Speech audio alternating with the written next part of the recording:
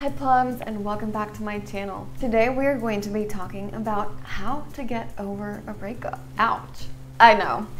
Those kinds of topics just are buzzkills. Anyway, getting over breakups is always hard. I mean, ask me. Every single time I fall in love, it takes me at least 2 years to get over my ex. Kind of a long time. And maybe I shouldn't have said that, but oh well, it's already out there. So today I am going to help you how to get over a breakup. These tips are probably not going to be easy, but they're only up to you to take them or push them away. So there's not many things you can actually do to get over your ex. I mean, as we all know, the biggest advice we all receive is time heals everything. And that's very true. Another advice we tend to receive that never works is, well, rebounds. Believe me, they never work. But if you really don't want to give time to time, then there's a few other options. We all know we should get distracted, go out with our friends, basically think about everything except for the problem. The only problem with that is, since we're avoiding the issue, it's only gonna make it worse getting over. My recommendation for you is the first few days or couple of weeks, if you want to, dwell on it. It's okay if you don't wanna go out with your friends. It's okay if all you wanna do is eat or sleep. Just put yourself a deadline. Don't allow the feeling to consume you over. Why? Because then it can lead to depression, or it can lead to you, well, chronically feeling that way. And we don't want that. We eventually want to get over the issue in the first place. So allow yourself to feel, but set a date. Be realistic about it. Don't go like, in 3 days, I have to stop crying. In 2 days, I have to get over him. Give me a week, and it's done. No. I mean, minimum 2 weeks. But then again, we're all different. Just remember, it's not about avoiding the problem. It's about dealing with it. And the other advice I have for you is to value yourself. It can be especially hard, and it's very easily to be forgotten, because once you're in a relationship, all you want is for the other person to be happy. But what if the person you want to make so happy isn't happy with you? Then, well, eventually you guys break up. Or sometimes it was a toxic relationship. Or other times, maybe you two still love each other, but you're just not good for each other and you have to break up. Or you don't share the same values, or you don't share the same dreams. So each of you have to take your own path. There are infinite reasons on why you guys broke up. Point is, if it's a good breakup, it's always easy to get back on track with your life. But if it's a bad breakup, God knows how hard it is to get over the person. And all you want to do is stalk the person, get back together with the person, know everything they're doing, and just try to improve and find ways to get back together.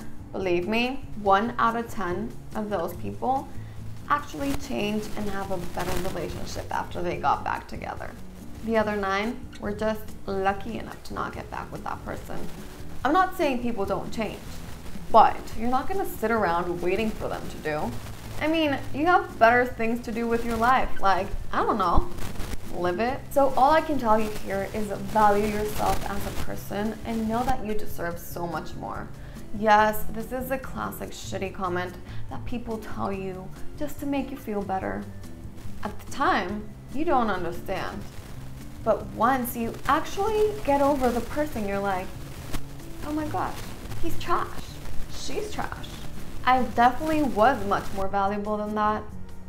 So, value yourself. A few tips on how you can learn to love and respect the person you are. Know that there is nobody like you. Doesn't matter what other people tell you, nobody can actually judge you.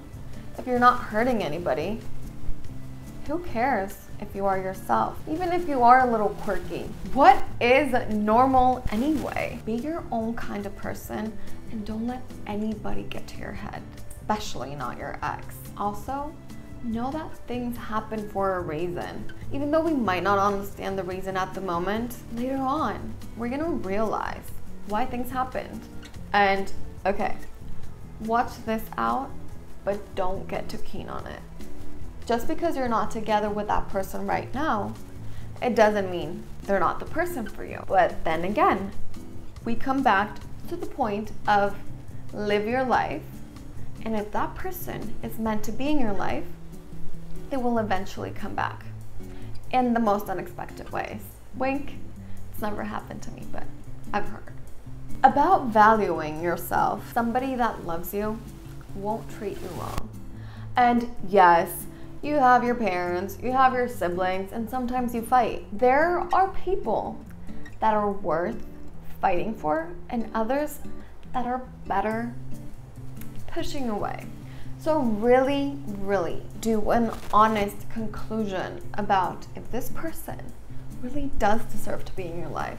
I mean, after all, we're all humans, we all make mistakes, and it's easy to get caught up with emotions, feelings.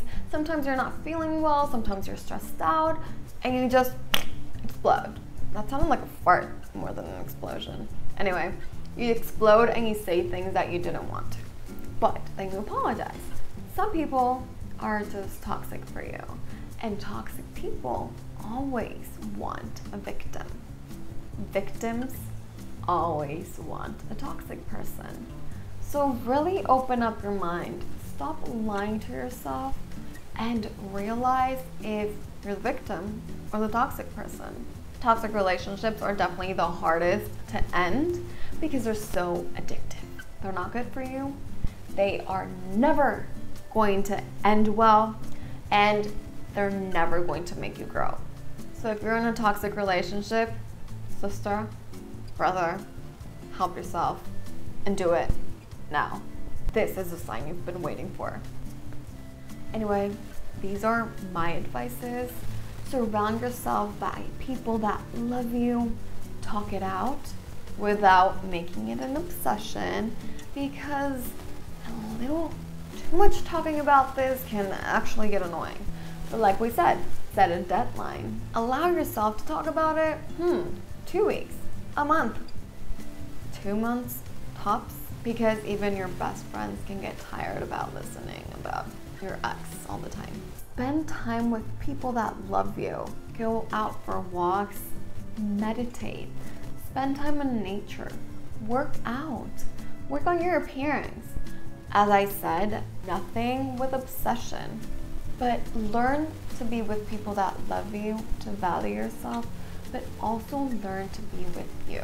Sometimes the problem is that because we're so afraid of being on our own, we become needy, and this is actually what drives people away. Maybe that boyfriend, that girlfriend was actually perfect for us, but not at this moment. So love yourself. That is the biggest advice of all. And know that everything happens for a reason, and that you are so much more worth it than that. Thank you guys so much for watching, and see you again in 2 weeks with another motivational video on the porcelain plum.